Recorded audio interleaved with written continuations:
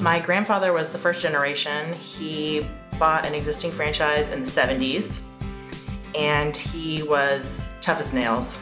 A few people are left that I still work with that had worked with my grandfather, which is pretty unique.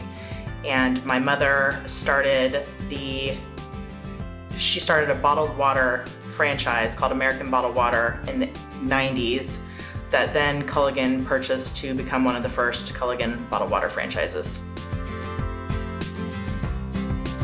I have worked with my mother, my father, my husband, my brother.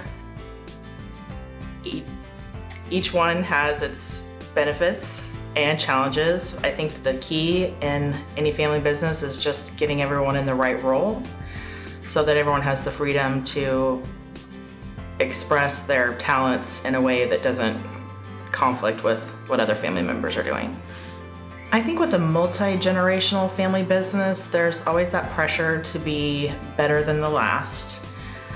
Moving forward, there's cornerstones of things that you knew that your mother or your grandfather had done, that it's more like a positive peer pressure to keep the momentum rolling.